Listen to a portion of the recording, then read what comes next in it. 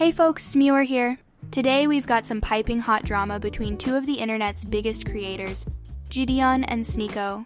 Now, for those not up to speed, here's a quick recap. JiDion is a heavyweight in the YouTube game with an enormous following. Sneako, on the other hand, is the new kid on the block, but despite his rookie status, he's shown he's not afraid to stir up some controversy. In recent weeks, Sneako has been relentless in trying to get JiDion to debate him on Islam versus Christianity. High-stakes stuff, but JiDion wasn't having any of it. He straight up blocked Sneako, shutting down the debate quicker than your grandma can yell bingo. Yikes. As you can see in that clip, things got heated. JiDion accused Sneako of chasing clout and needing to get his priorities in order. Sneako fired back, calling JiDion weird for avoiding the debate and doubting his own faith. Shots fired. Hey JiDion, how you doing, man? I was just watching the stream. How you doing? This actually is Sneako. It's the Sabbath, man. What's up, Sneako? What's going on? How you been? I like the streams, man. We don't talk as much anymore, man. I miss you. Bro, I had to block you, man. What did I do? Bro, you were on my phone. I literally here. Hold up. If you don't mind, can I read the text message? You know, I don't want to put it out there. Of course you can. Okay. I didn't even know you blocked me. Oh, I told you I was gonna block you if you didn't stop doing what you were doing. What did I do? Wow, yo, JiDion blocked me, chat. Let's see. Oh, actually, did I? I might have not blocked you. No, I did. It says okay, unblock. But you blocked me? Yeah, I did. Yeah, because you kept on pushing for the She Ottman thing, and I said no. And let's see.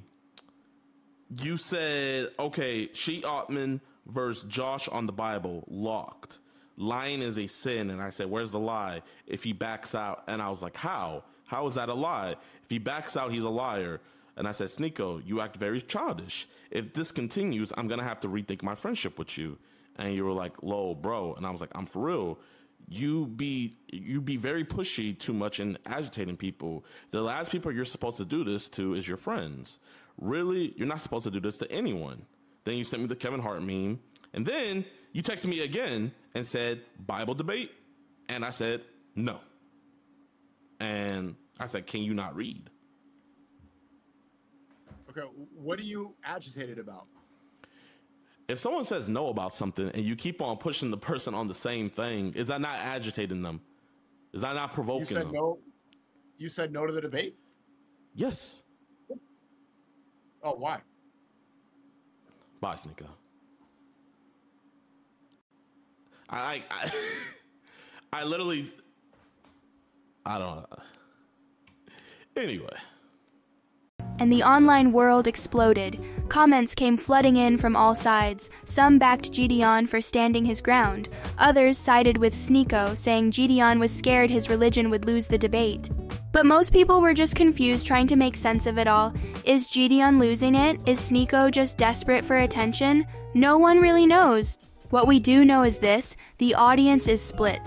You've got the pro-JiDion camp chanting Common Dion W, while Sneako's fans are reveling in his W and claiming JiDion took another L. So what happens next? Will Sneako continue his debate crusade, or will JiDion have the last laugh? I don't have a crystal ball, folks, but I can tell you this: grab some snacks and buckle up. With these two, there's guaranteed to be fireworks. For now, that wraps up this drama report. Let me know your takes in the comments. And don't forget to like and subscribe for more updates on the continuing beef between JiDion and Sneako. This has been your boy Sneako. Thanks for watching.